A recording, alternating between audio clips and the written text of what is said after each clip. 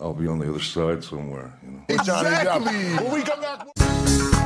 Andy Cohen enlists crisis comms guru who repped Johnny Depp, Harvey Weinstein. Facing legal action from current and former Real Housewives cast members, who have recently accused him of sexual harassment and doing cocaine with Bravo stars, Andy Cohen has enlisted the aid of top crisis communications expert Matthew Hiltzik, the Daily Beast can confirm. Vowels and consonants floating in the air. A really strange, wonderful sense of... In the movie, Johnny stars. When reached for comment on Roni star Leah McSweeney's lawsuit against Cohen, a member of NBC Universal Television's comms team referred the Daily Beast to Hiltzik, describing him as the representative for Andy. Last week, conflicting sources told the New York Post that Cohen had hired a crisis PR team, while another person insisted that Cohen had no formal agreement with any firm.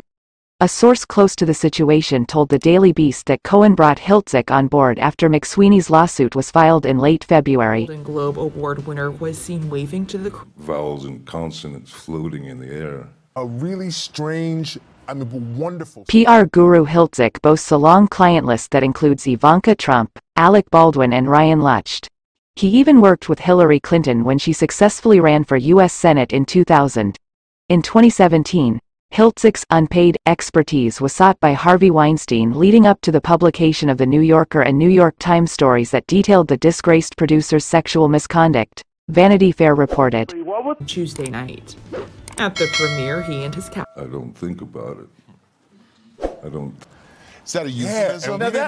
Hiltzik began his PR career at Weinstein's Miramax, which he left in 2005. But not before he acted as Weinstein's spokesman in a 2004 meeting with then-Times executive editor Bill Keller, the Wrap founder Sharon Waxman revealed in 2017.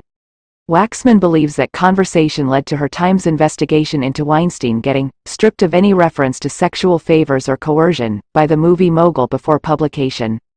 That's what we can report. Thank you for watching this news.